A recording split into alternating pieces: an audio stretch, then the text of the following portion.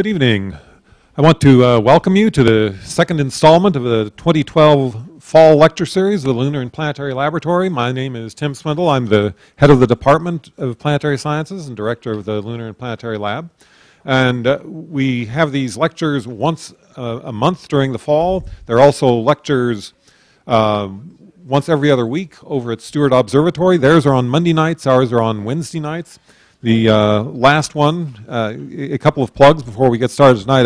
The last one in our series is Wednesday, November 14th, Weather and Climate on Planets Orbiting Other Stars, a New Frontier in Planetary Science by Dr. Adam Schoeman, one of our faculty members.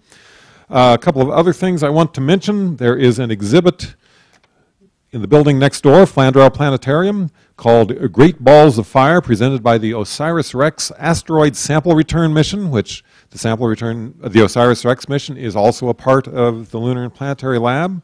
And it's an exhibit about asteroids, comets, and impacts, the small bodies of the solar system.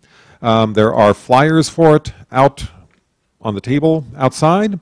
There's also flyers about the lecture series, but there's flyers for the Great Balls of Fire exhibit. I encourage you to take a walk through it. If you are a teacher, have a school group, on the back side is information on how to get reduced admission or something like that. And finally, I want to mention that we do have a mailing list. If you are interested in news of what's going on in the lab, get notifications about events like this or the Great Balls of Fire, that sort of thing. There's a sign up for that outside as well. And this evening, our speaker is going to be Dr. Tom Zega, who is an assistant professor in the Lunar and Planetary Lab. He's been here about 18 months, something like that. Tom's background, he's got a bachelor's degree from Rutgers in New Jersey, has a PhD from a university in some small town, I think, called Tempe. He came to us from the Naval Research Laboratory in, we hired him in spite of that. He came to us from the Naval Research Laboratory in Washington, D.C. He uses really big machines to study really small particles from amazing places like the interiors of stars, which is what he's going to be telling us about tonight. When he's not at work, you might bump into him in Altour, but please don't bump into him because we want to keep him around for a while. So without further ado, Tom Zega.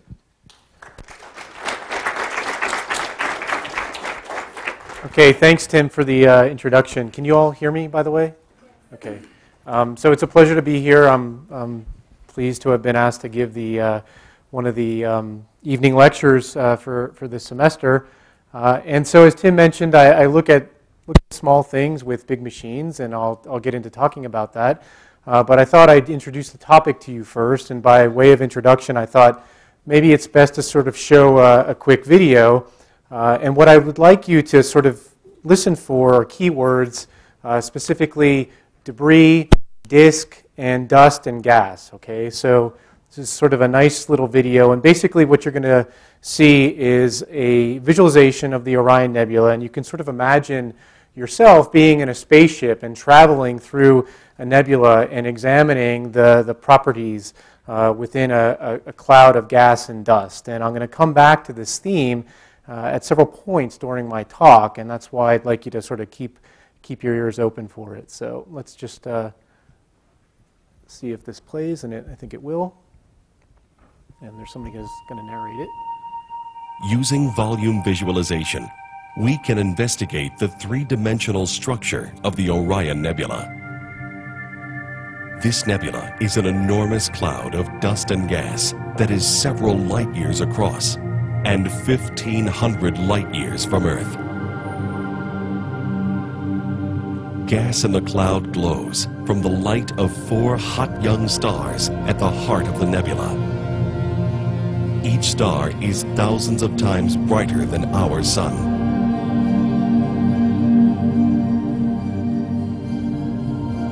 The center of the nebula is hollowed out by radiation from these central stars.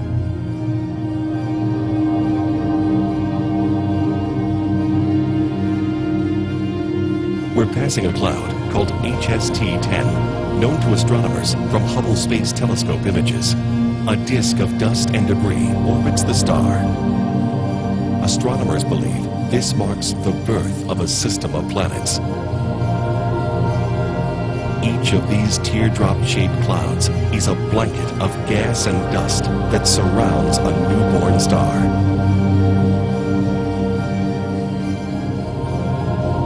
Okay, I think that's where I'll end the visualization, but did you pick up on the keywords, gas, dust, disk, so on and so forth? Okay, so these are important things to keep in mind as we're talking about the formation of our own solar system and why it's important to study materials at the levels of scale that I'll talk about, okay? So, as I said, I'm going to talk about doing laboratory-based astronomy, and so astronomers study stars, right? So why don't we talk about star birth for just a minute again and reconsider. So aside from our own sun, which we know is about, what, 93 million miles away from us, right? It's one astronomical unit. So that's the closest star to us. But aside from our sun, the nearest star is about 4.4 light years away. But despite these vast distances, the space in between is not empty. It's actually filled with material, thinly filled, if you will, but nonetheless filled with gas and dust. And that makes up the interstellar medium, or the ISM. Okay? And this is a nice picture of what the interstellar medium might look like, where you see gas. Some of this gas is denser in other regions that you can tell by the picture here, and there's dust in here as well. But the point is that there's actually material between stars that fills up space and makes up the interstellar medium. Now, when that gas gets dense enough, if it can accumulate under its own gravitation, it will form something called a molecular cloud. And you saw an example of that in the video just a moment ago. Okay? But perhaps among the most famous of molecular clouds is this one here in this particular image. This is a Hubble Space Telescope image taken by Jeff Hester and Paul Scowen. This was back in 1995. This is of the Eagle Nebula, and it's believed to be a stellar nursery. This particular image is called the Pillars of Creation, probably because you can tell it's got these large, actually these giant pillars. Actually, giant's not even really a good way to describe it, because these pillars are about 9.5 light years high, or about 90 trillion kilometers, okay? But it's in these kinds of clouds, these pockets of dense gas and dust, particularly the most opaque regions of these clouds, where we think that they're probably dense enough to ignite stars and get them to start forming. Okay, so the center of these clouds, if they're dense enough, they'll contract. They'll form a protostar because they'll convert gravitational to thermal energy, and you can ignite nuclear fusion this way in the core of the star.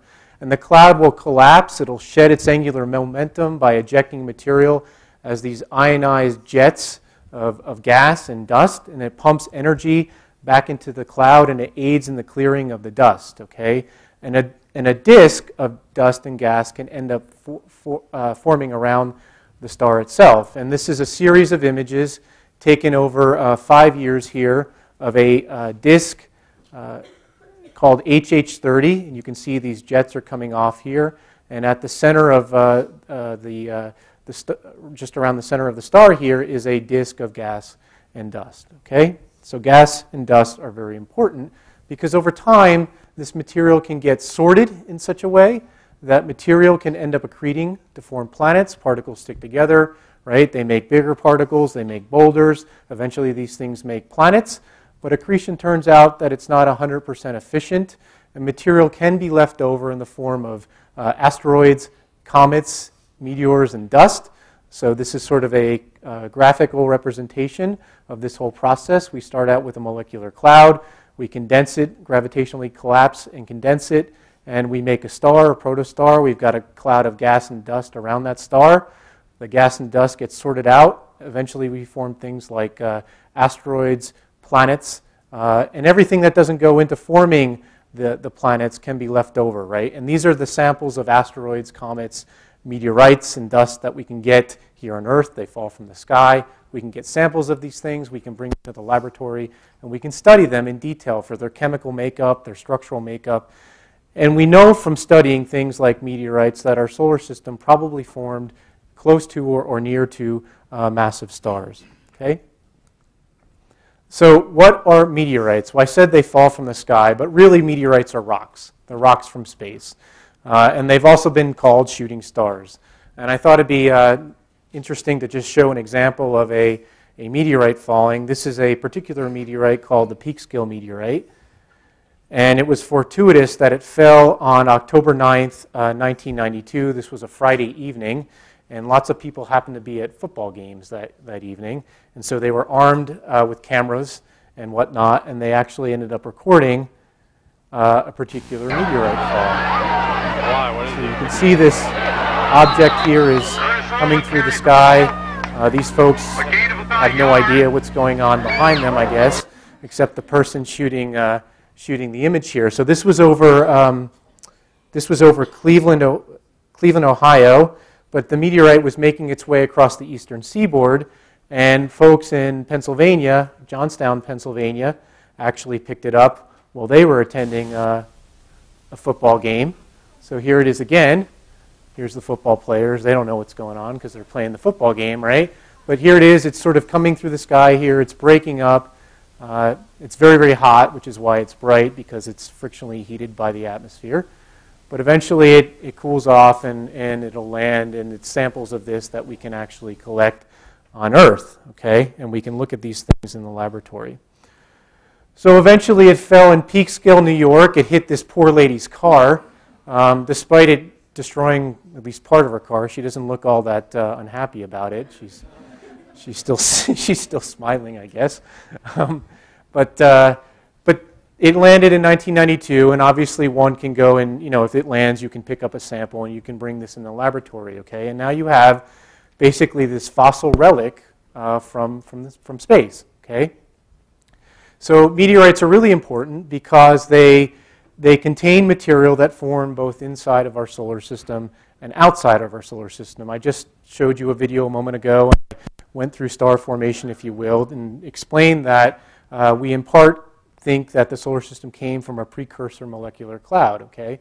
So meteorites, if they're primitive and pristine enough, that is, they haven't been altered significantly either on Earth or out in space, they are relics. They've trapped material from the solar system, both material formed inside of it and outside of it before our solar system actually was put together. Parts of the molecular cloud and actually parts of stars, actually ancient stardust, literally pieces of stars, solid grains from stars. And we'll describe how that process works in just a moment. Okay?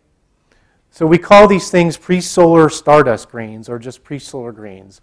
Why do we call them pre-solar? Because they formed prior to our solar system. They condensed in the gaseous environments around ancient stars. They were ejected from those environments. They were transported through the interstellar medium. They were injected into local parts of our galaxy, in our case, our solar system, over 4.6 billion years ago when our solar system was being put together. And everything, like I said, that didn't go into forming the sun or the planets was left over in the form of meteorites. These things fall on Earth, and we can collect them and we can study them in the laboratory, okay? So these are from ancient stars, and I should make the point that these stars have long since died. They're no longer around, so we're actually looking at ashes of dead stars now, okay? And these are the building blocks in part of our own solar system.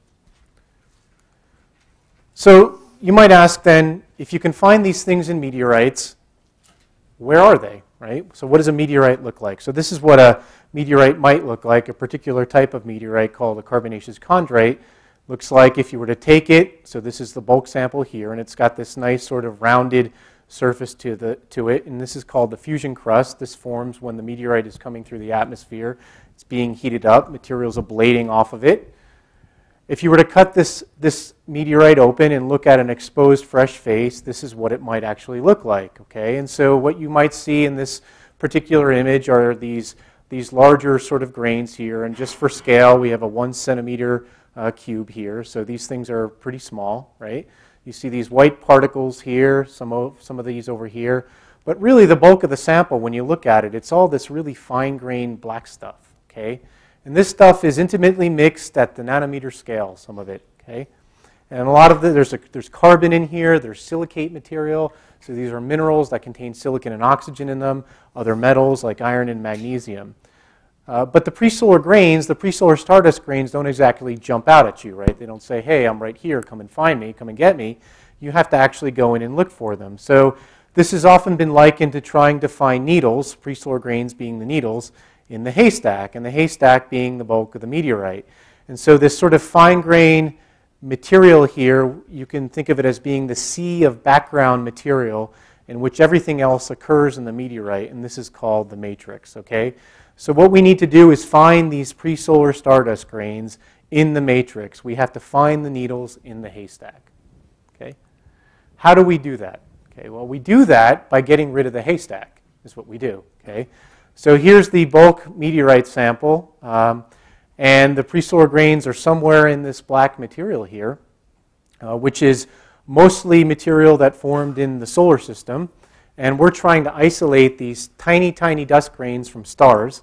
And the way we do that, we've developed these recipes over the years of basically taking bulk samples like this and sticking them in chemistry beakers with really nasty acids, okay? Nitric acid, hydrochloric acid, hydrofluoric acid, one of the nastiest acids known to mankind, perchloric acid. And basically what this does, in fact, it's really criminal, right? Because you have this fossil record from the solar system. And this is something that we can probe and study for chemical and physical processes that happen in our own solar system.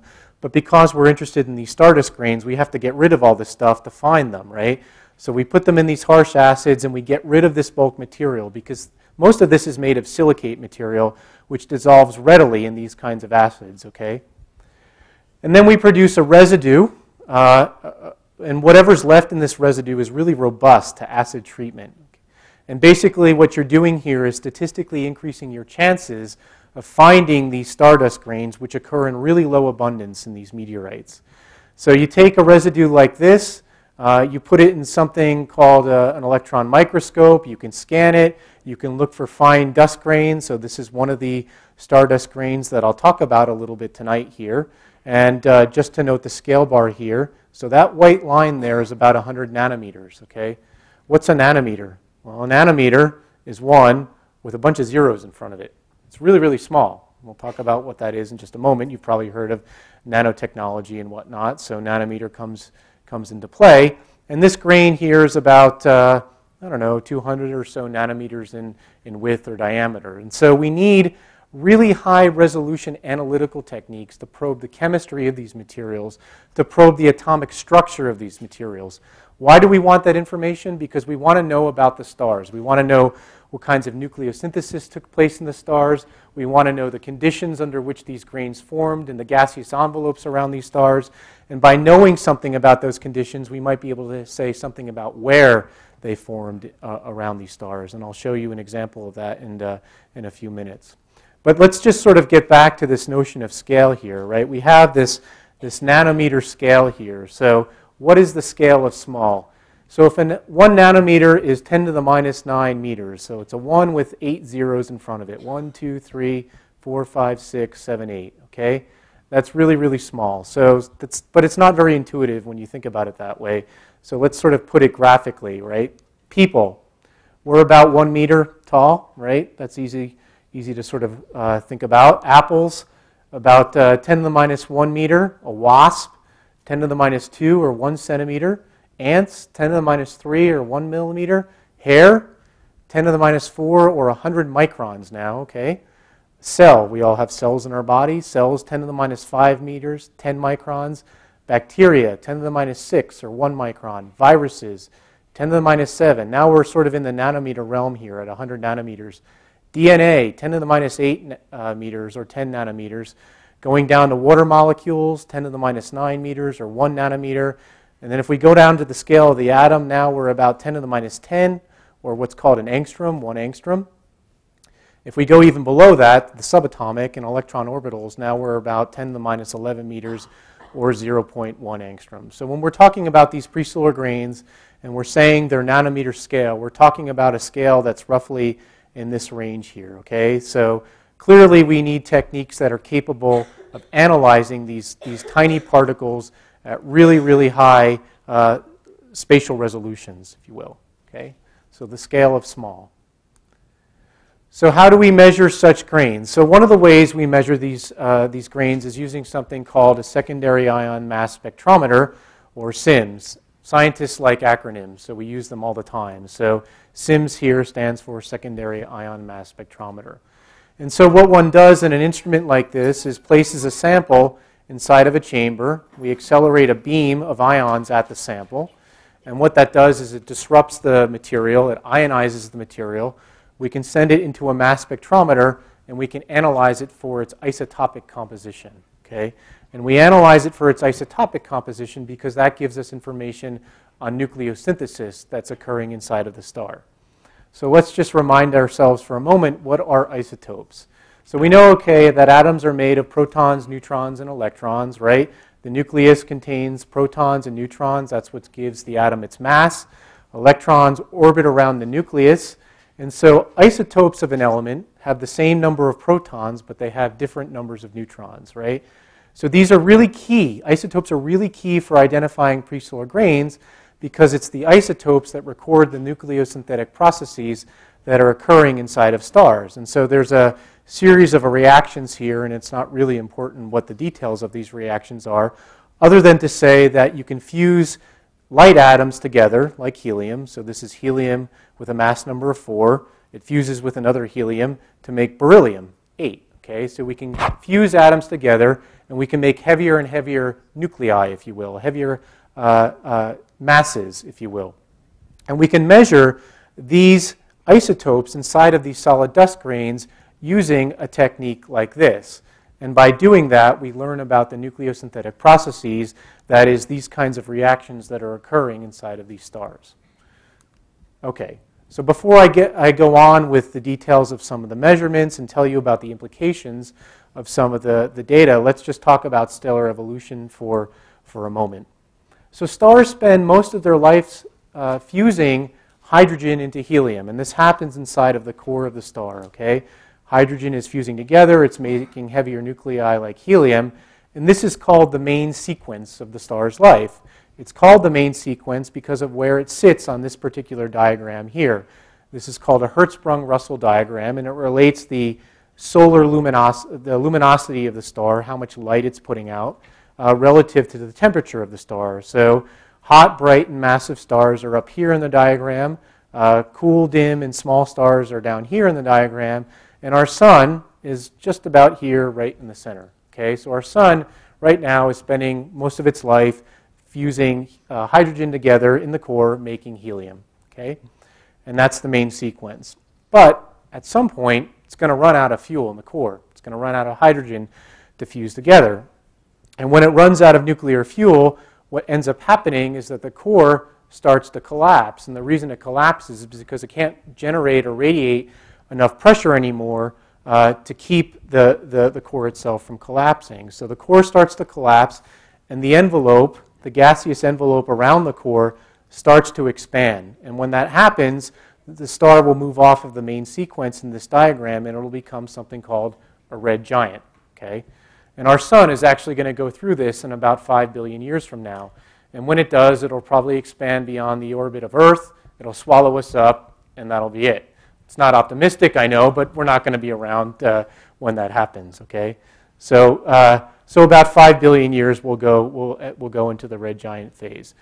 But the key point is when this happens, when it enters this kind of phase, it starts ejecting its matter rapidly, and that matter will start traveling away from the center of the star. And when temperature and pressure conditions are just right, solid mineral dust will actually condense. And when it does so, it records the chemistry of the gas in which it condenses. It records the bulk chemistry, it records the isotope chemistry, and that chemistry reflects the processes that were going on inside of the star when the grain actually formed. Okay? So if we can get samples of these solid dust grains and we can measure them in the laboratory, then guess what? We can learn about the processes that were going on during this time. Okay?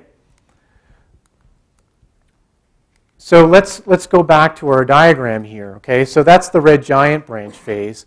So as the envelope is expanding here and dust is condensing, the core is continuing to collapse. And as it's collapsing, it's It's getting denser and denser. Temperatures are getting higher. It's getting very, very hot inside of the core. And it will reach a critical temperature at which helium can ignite. And we can start fusing helium nuclei together and making heavier elements. But eventually the helium will run out. And guess what? The core starts collapsing again. The envelope expands. We get dust starting to condense. And we enter what's called the asymptotic giant branch stage of stellar evolution. That is, the star moves up this part of the diagram, but it does so in something called in an asymptotic way. So if you've ever taken any math courses, maybe you've learned about asymptotes and whatnot. So the trajectory in which the star moves along this diagram is called the asymptotic trajectory. And so this is called the asymptotic giant branch phase of stellar evolution. And so the star will start shedding its matter again. It'll condense solid material. And if we can get samples of this and we can measure it for its chemistry, again, we can learn something about the evolution of the star. Okay, so what happens after this? After this phase, really any further evolution depends on the mass of the star. So stars that are under about 10 solar masses, eventually what will happen is they'll just cool off. They'll cool off, they'll die, they'll shed their matter. Maybe they'll form a planetary nebula, but they'll cool off and they'll eventually become white dwarfs. So this is sort of a to-scale graphic, if you will, of a white dwarf compared to the size of the Earth. So eventually our sun is going to do this. But if the star, on the other hand, is massive enough, if it's greater than about 10 times the size of our own sun, eventually the core will continue to contract. And when it reaches a certain point, it can't contract anymore because the matter becomes something called degenerate. And it doesn't really matter what that actually means. But basically what will happen is a shock wave will start propagating through the bulk of the star. And it will explode in spectacular fashion and become a supernova. Okay? This is what we know as a supernova. And this is a picture, an actual, I think this is an HST image of a supernova. I forget which one here. But the point is that the supernova will eject its matter into the interstellar medium, and as this is happening, more solid material can actually condense. And if we get grains of this material in the meteorites as well, we can study it and learn about processes that actually happen in supernovae. Okay? And just a side note here, this Hertzsprung-Russell diagram, of course this is named after the scientist who developed it, and this was originally developed in 1910. And you can sort of think of this as a stellar handprint. It's still in use today. Henry Russell was an American astronomer, and Einar Hertzsprung was a Danish chemist and astronomer, and he was actually the advisor of Gerard Kuiper, after whom this building is actually named. So just sort of an aside story about the HR diagram here. Okay, so that's stellar evolution. I said we can measure these isotopes of these grains with these sophisticated analytical techniques. Let's get on to talk about what some of these grains actually look like. So we've found at this point a number of different types of pre-solar stardust grains and meteorites. Among those are actually diamonds. So we find diamonds in meteorites. And this is what they look like. They're really small. They're nanometers in scale. And what you're looking at here, maybe some of you can make out these lines that are running across the image here. That's actually the atomic planes of the diamond. And we look at that using sophisticated techniques called transmission electron microscopy. And I'll talk about that in just a moment. But the point is that things like diamond, right, this is carbon formed at high pressures. Diamond occurs in the meteorites as pre-solar grains. Silicates are also abundant pre-solar grain types in meteorites. Different types of silicates. So here's an example here of a silicate called olivine. It's MgSiO4 in proportions of 2 magnesium to 4 oxygen and 1 silicon. So this is olivine. And this particular grain formed in a supernova. There's grains of silicon carbide, so 1-to-1 silicon to carbon. These occur in the meteorites as well, and these probably form in the asymptotic giant branch stars, AGB stars. We find oxides like spinel, MgAl2O4, and I'll tell you a story about spinel grains that I study tonight. We also find graphite, right? Where do you find graphite? Anyone? Yeah, in your pencil. You find graphite in your pencil. Turns out graphite actually forms in the gaseous environments around carbon-rich stars. Okay? So pre-solar graphite, believe it or not. Aluminum oxide, Al2O3, we find that in meteorites as pre-solar grains. We also find some other rare materials like a mineral called hibonite, calcium aluminate, CaAl12O19, and this is a picture of hibonite. And there are others, but the most abundant ones are the diamonds, the silicates, some of the carbides, graphite, silicon carbide, oxides like spinel, and corundum. And I'll talk about spinel tonight in a little bit of detail. Okay, so here's spinel, MgAl2O4. And these are actually images of what the spinel grains look like. This is after you get them out of the meteorite, right? You've taken this bulk sample, you've subjected it to these nasty acids, and you've actually measured it now for its isotopic composition, right? This, I said a moment ago, was the key to identifying these small dust grains inside of the meteorites, was to identify their isotopic composition. So we have to measure them using these techniques like secondary ion mass spectrometry, and this is what they look like after they come out of the secondary ion mass spectrometer. So typically what we do is we get this residue, we disperse it onto a gold foil, so AU stands for gold.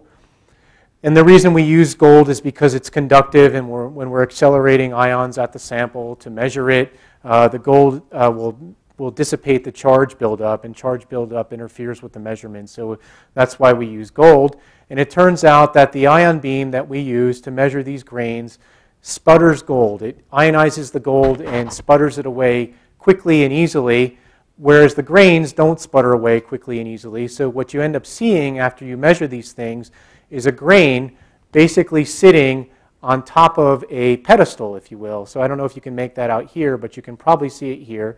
Here's the grain, and then you can see this sort of material right underneath here. That's sort of the pedestal on which the grain is sitting in relief above, if you will, in relief from the gold substrate on which the grain was originally sitting, okay? So that's why these grains look like this when we get them inside of the microscope and look at them. And you can see that they have different shapes and what we call morphology to them. Some have these small particles here. Others look like they have sort of oblong shapes here. This particular grain looks kind of rounded. But this is primarily formed as a result of measuring the isotopic composition of these materials. They didn't necessarily look this way when they formed around these ancient stars, okay? And then I have some scale bars here for reference. So this one here is about 2 microns, okay, wide. So this grain here is probably a couple microns wide. This grain here is about a micron. This grain here is probably several hundred nanometers in diameter. And then this one here is probably about a micron or so. And a micron is about 1,000 nanometers, just to kind of keep us in scale here. And then these 4 grains were identified in 4 different meteorites, okay? So this grain here was identified from a residue of the Orgay meteorite. Anybody know how meteorites get their names?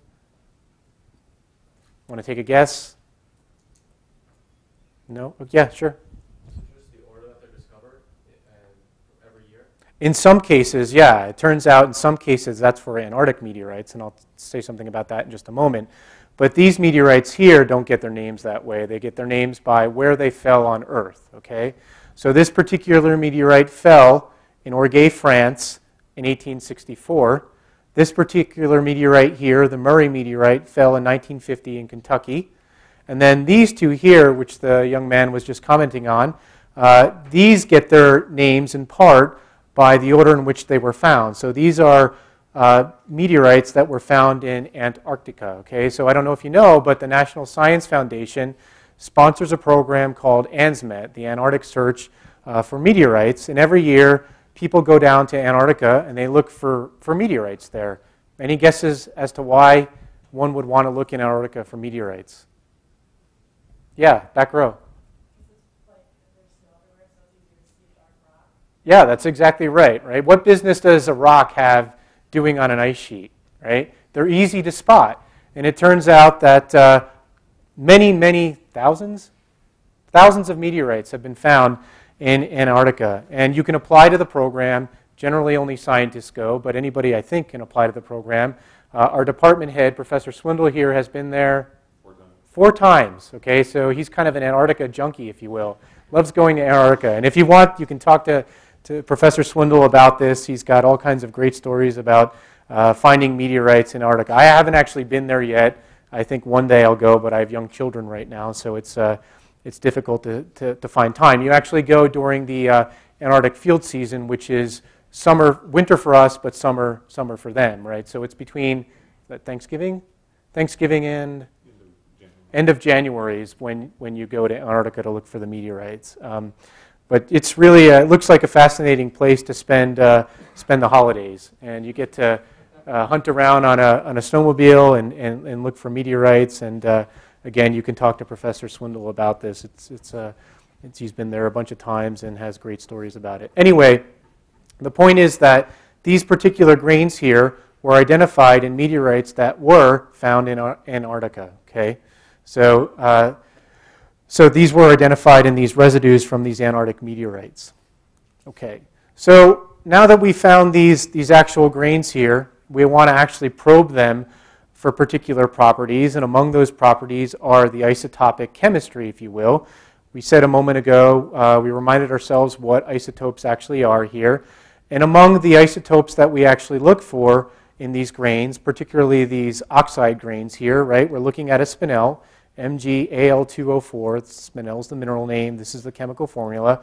Obviously, it's got oxygen in it, so we can measure isotopes of the elements that this particular mineral contains. And it contains lots of oxygen. So it turns out that oxygen has 3 isotopes: oxygen 16, oxygen 17, and oxygen 18.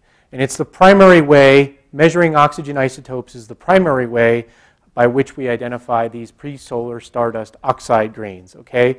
So what you're looking at here, I know it looks very complicated, but actually it's rather simple.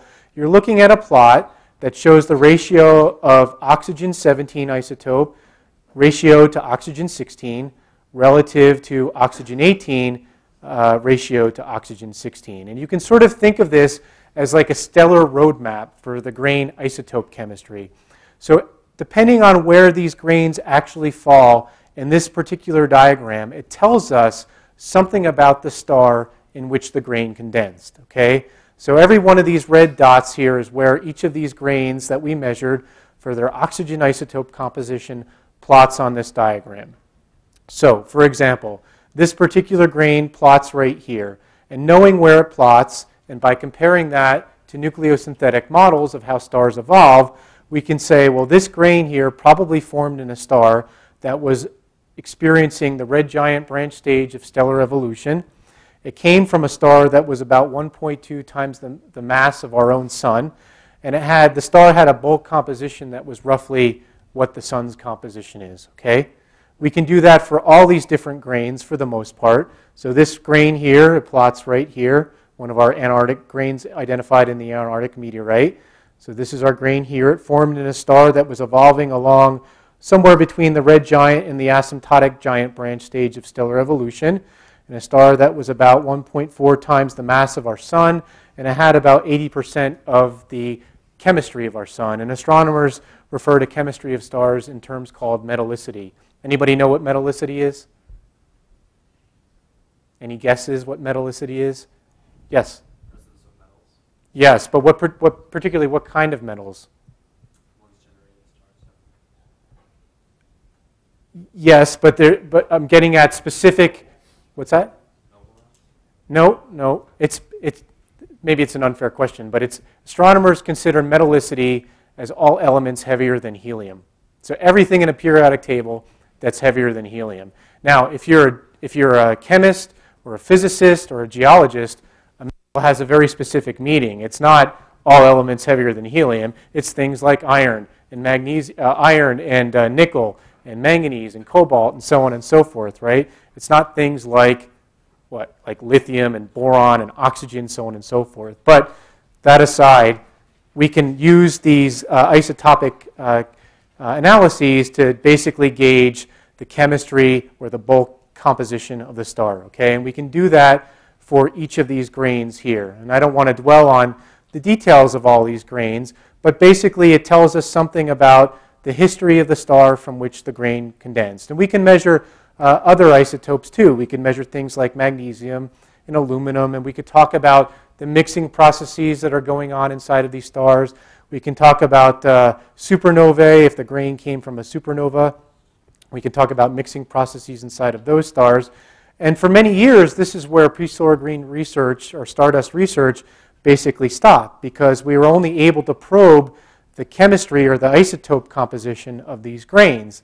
Okay? But in recent years, because of new enabling technologies, we've been able to take this a step further. Okay? And this is really what I do. I use these large instruments, like Professor Swindle alluded to when he introduced me, such as transmission electron microscopy. Okay? And this is a method, it's a microscopic method where we use electrons to probe the atomic structure of these materials. Okay? So this is what a particular microscope looks like. This is the lab I used to work in Washington, D.C. And basically what happens is you put a sample right in here. This is the sample chamber door. And there's a gun at the top, literally an electron gun. It accelerates electrons at really, really high energies, nearly 80% the speed of light, into the sample. And the sample has to be really thin, under 100 nanometers in total thickness. And the reason for that is because we have to get proper scattering in the sample in order to probe the atomic structure of the material. And in so doing, we can probe the atomic structure, and we can also probe the chemistry of the material. So not isotope composition now. I'm talking about the actual mineral composition. So I said that spinel has these elemental proportions, right? 1 magnesium to 2 aluminum, 1 magnesium to 4 oxygen. We can't learn this from measuring isotopes, but we can learn it from probing the chemical makeup in instruments like this. Okay? So how does this actually work, and what do data actually look like when we take pictures of these materials at really high spatial scale? So here's an example of a sample that I studied some years ago. It doesn't really matter what it is, but what you see in this particular image are a bunch of white dots, right? But they're all arranged in a very periodic fashion.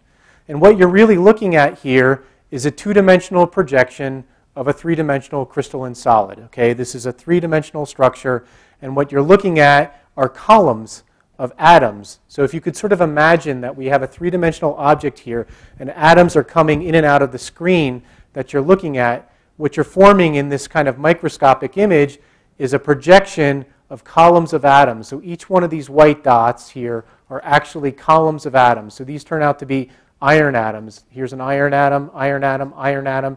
This is a gallium atom. This is an arsenic atom, gallium arsenic, so on and so forth. So using these kinds of techniques, we can probe at very, very high spatial scales what the atomic structure actually looks like and form direct images of atoms. Okay? But we don't always have to form direct images of atoms to determine what the structure of the material is. We can also form things called diffraction patterns. Okay? And so you can sort of envision this as like shining light on the crystal itself, where this is the crystal. It's sort of a cartoon ball and stick model of what the crystal actually looks like. And this is what we end up seeing inside of the electron microscope. And the orientation of the spots here, their geometry, the distances between them have specific relationships to the distances in the structure. And if we tilt the crystal around, we can actually watch these patterns change as this happens, okay? So you're sort of seeing the pattern change as this crystal rotates. And now you can sort of appreciate, as this thing rotates, that it is, in fact, a three-dimensional object here. And I'll just animate it again so you can see that. So now you can sort of see now that we have an actual three-dimensional crystal here, and we can measure the structure of the material using these spot patterns or these diffraction patterns, okay? So now that you can measure these kinds of things, you might ask, well, why do we want to know that about these pre-solar stardust grains? And the reason that we want to know that is because they have particular structures that are directly related to the pressure and temperature conditions in which they form inside of these gaseous envelopes. So knowing something about structure tells us about pressure and temperature, okay? It's also important to know chemistry, and I'll show you that in just a moment.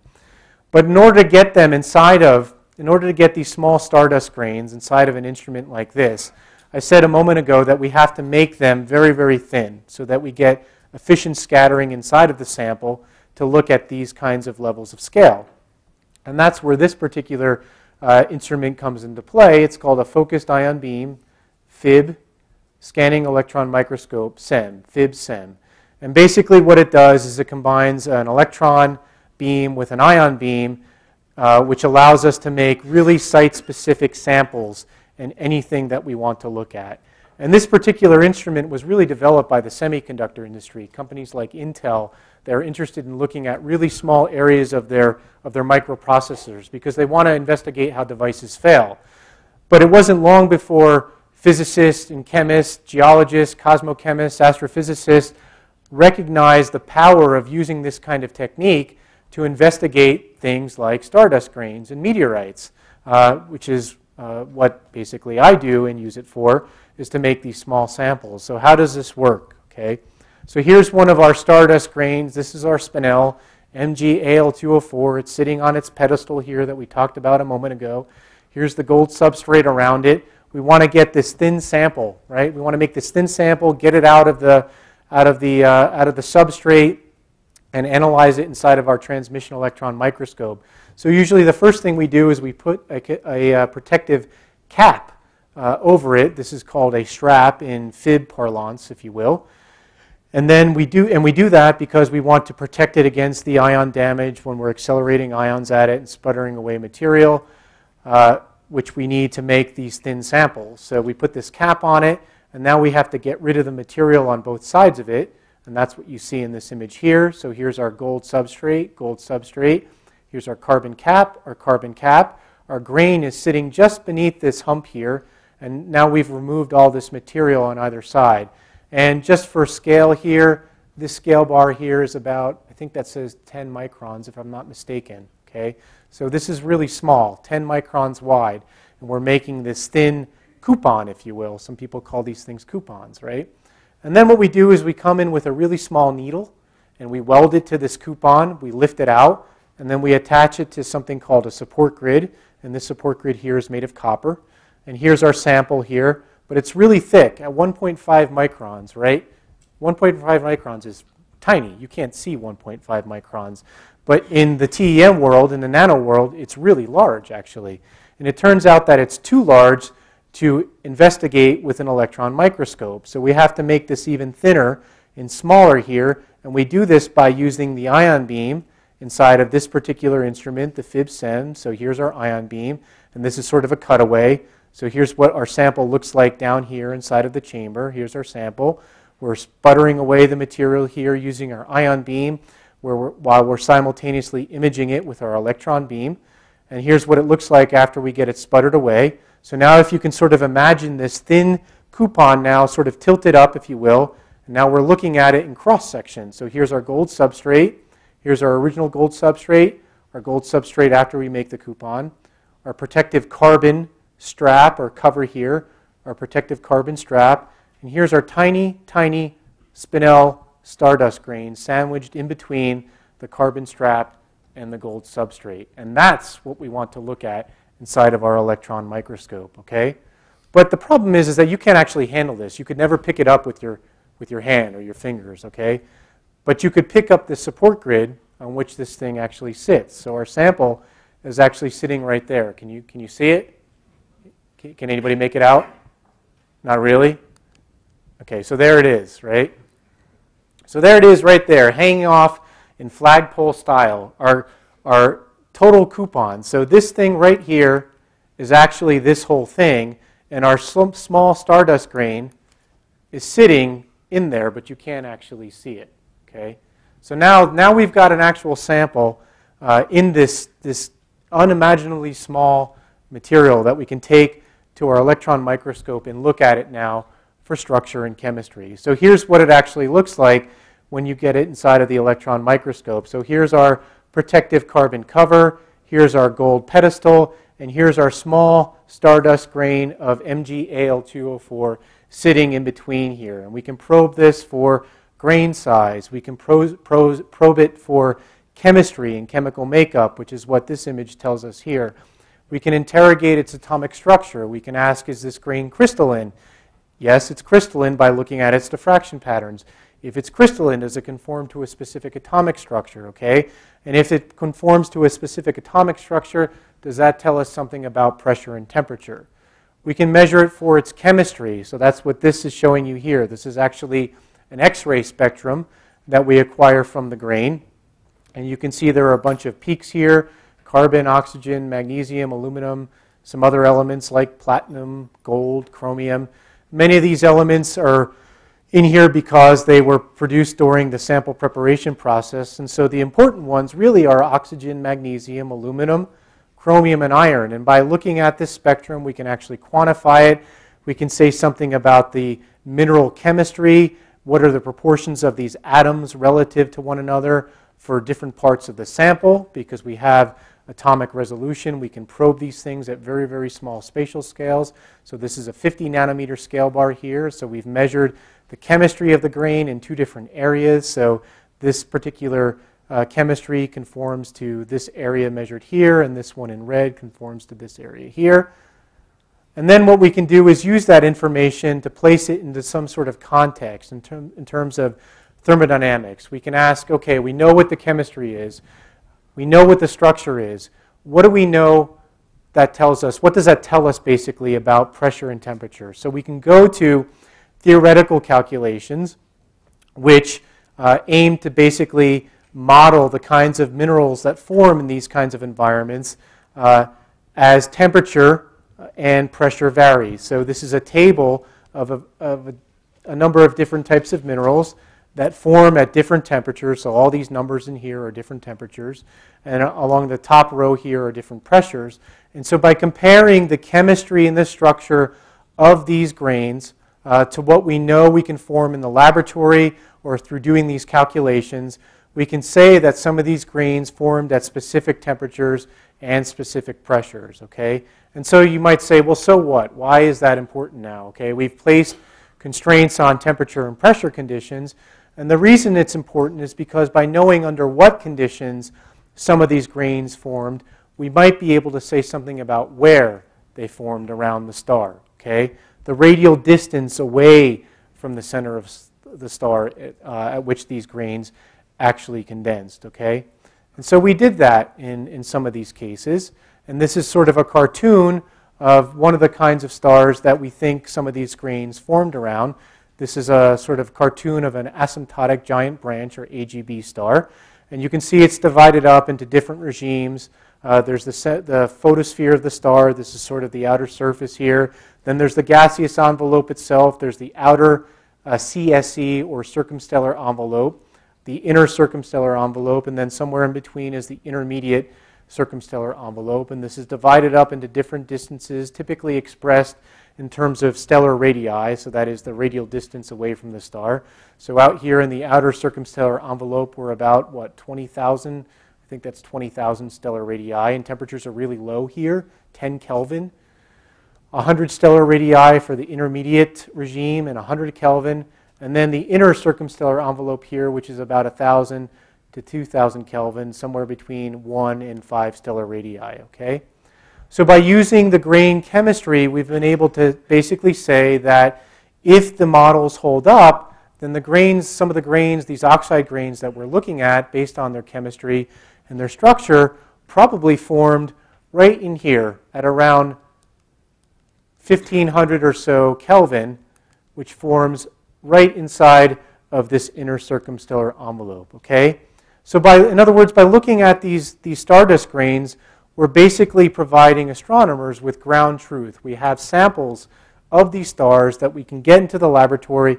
We can measure them for their chemical and structural makeup, and we might be able to provide astronomers with testable predictions. That is, if we can say where these things are forming, maybe astronomers can point their telescopes to stars and start looking in specific locations for the kinds of grains that have been preserved in these primitive meteorites, okay?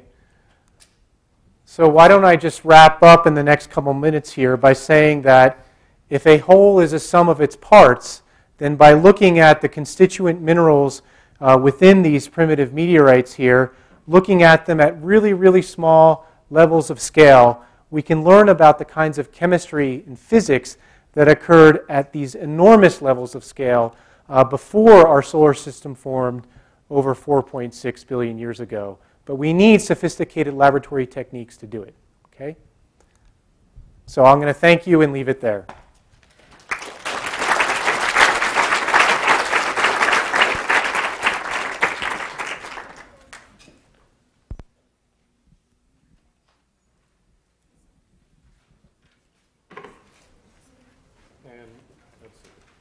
You got to hold it down. There we go. And if we have any questions, we have time for a few questions. We also have a mic up here. Questions?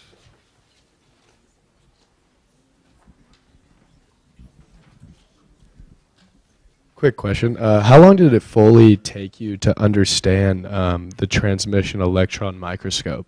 I feel like it's pretty complex. Yeah, well, it took many years, actually. So, you know, one starts out, are you a college student? Yeah, so you start out in college, right? You're going through your courses and you're learning fundamentals. And, you know, if you have a keen interest in a particular area, you end up going to graduate school and you spend many, many hours and years learning how to use these really sophisticated tools. And, you know, I wouldn't say that, I mean, you become an expert at some point after many years of study, but you're always learning new things and new techniques, and instruments evolve over time as we get a better understanding of the physics and the optics inside of these systems. But, you know, if I were to actually put, you know, a number of years on it, I'd say probably somewhere around 4 to 5 years to actually learn how to use this instrument really well, to really make this thing sing and be able to get the kinds of data sets out of it that I've shown you tonight. But that shouldn't discourage you if you're really interested in science and you really want to learn about these kinds of techniques and you want to do this kind of research. Don't let the amount of time it takes to learn these kinds of things discourage you, because you know, hard work pays off, and if it was easy doing, everybody would do it, right? Other questions? Up, Dennis?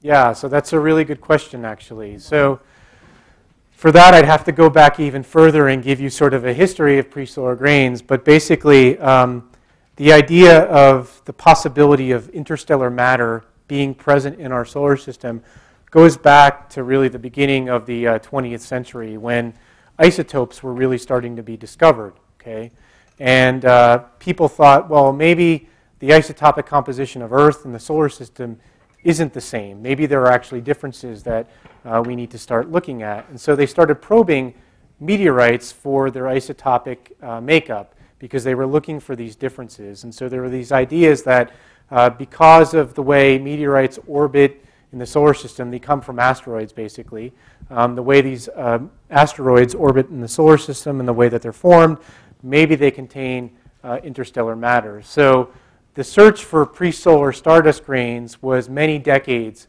in the making, and it was a long struggle.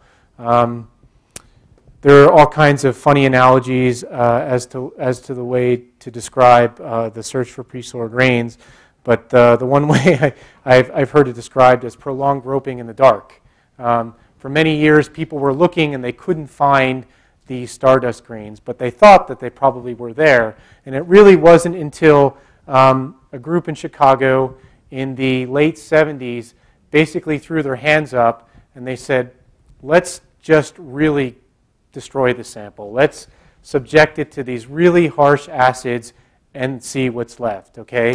And then they measured this residue, and what was left was isotopic anomalies, that is, large deviations from anything we know in the solar system. And that's really the key, that we can't explain some of these large deviations from the chemistry of the solar system unless we start talking about nucleosynthetic processes in the stars, okay?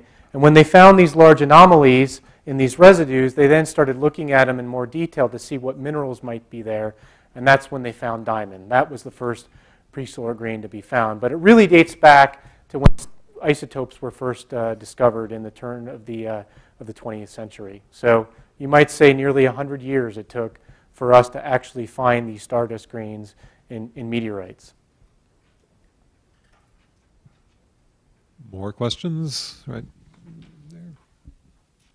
At what point of scale does the gold foil used in that procedure become not solid per se, like just an atom thick and ready to break or something like that? Oh, the gold, oh, okay, so the gold substrate, I think what you're asking me is, at what point does it actually fail when we're doing the measurement? Do we actually penetrate through it and maybe we're now at one layer of atoms thick for the material?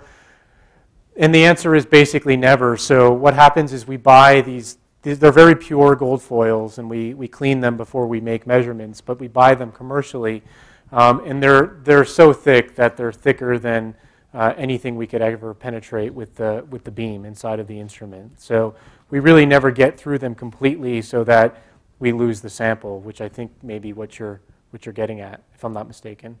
Does that sound about right or no? It was more to the extent at what level of scale is it that you have just one atom thick? Is that even possible to register? Yeah, sure. I mean, you can make, material scientists grow all the time in the lab, materials that are one layer of atoms thick. We call that a monolayer. So for example, I showed you a picture of graphite earlier in the talk. Let's see if I can go back to it. Yeah, so right here, right? Graphite, it turns out, is made of graphene. Graphene is a sheet of carbon atoms one layer thick, okay? So you can make materials that are one layer thick, but in terms of the gold foil that we use to actually do the measurements, we never get it down to a point where it's one layer of atoms thick. We just don't take it that far. And on that diffraction pattern that you went by, isn't the diffraction pattern actually atomic scale? Right before that, where you had a scale bar on it? Yeah. Yeah, this one here. So right here, we're probably looking at several sheets of atoms in thickness. We're just projecting through them to form an image like this. But we can get the sample thin enough to a point where it's a few layers of atoms thick for this kind of measurement. But for the gold foil, which is what we use for doing the isotopic measurements, we never get it that thin. We're not interested in looking at the gold because the gold is not the pre-solar grain. Any other questions? I have one. We have one in the back. Dennis? Is there any correlation between differences in the materials that are found in the pre-solar grains with the age of the sample? And by that I mean something, say, found on the moon or something like that, where it hasn't been undergoing Earth's geological processes to re-assimilate it into it, and it could have been there for literally millions of years, undisturbed. Okay, I'm not sure I understand the question. Is there a relationship between the age of the material, the pre-solar grain, and processes that could have affected it, like on the moon? Is that what you're asking? No. What I'm asking is if samples that we believe are older, are we seeing any difference in their composition as opposed to samples that we believe are from newer stars? And I realize we're talking over tens of millions of years and hundreds of millions of years, but are there any differences that have been seen? Okay. So the answer to that is, in part, yes. So pre-solar grain research is actually a relatively young field. The first pre-solar grains were discovered in the late 70s, early 80s, and our database has been growing over time. And as it's grown, we've learned new things about stars. But it turns out that different stars, depending on their age, have different metallicities. They have different bulk compositions. And the reason for that is that the chemistry of the galaxy actually changes over time. It's something called galactic chemical evolution. So as different generations of stars are born and die, and they shed their matter into the interstellar medium, the ashes of one star become the starting material for another star.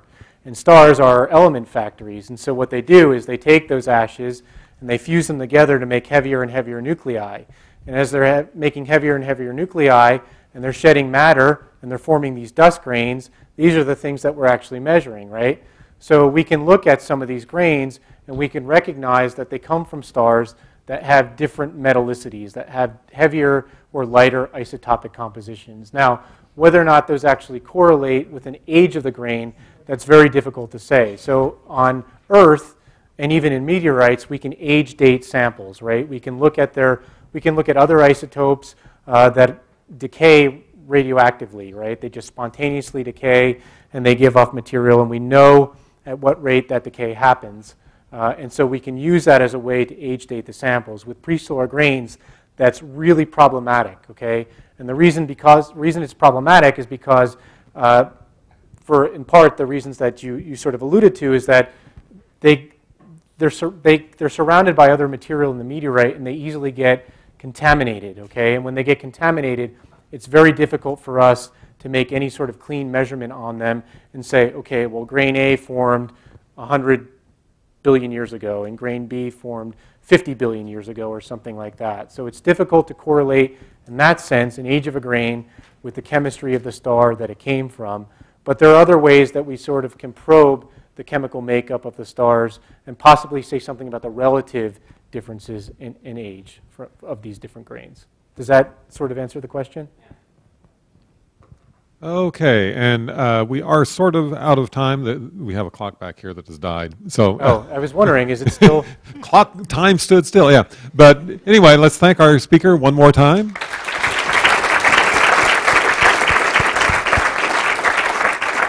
And thank you all for coming. And we'll see you next month.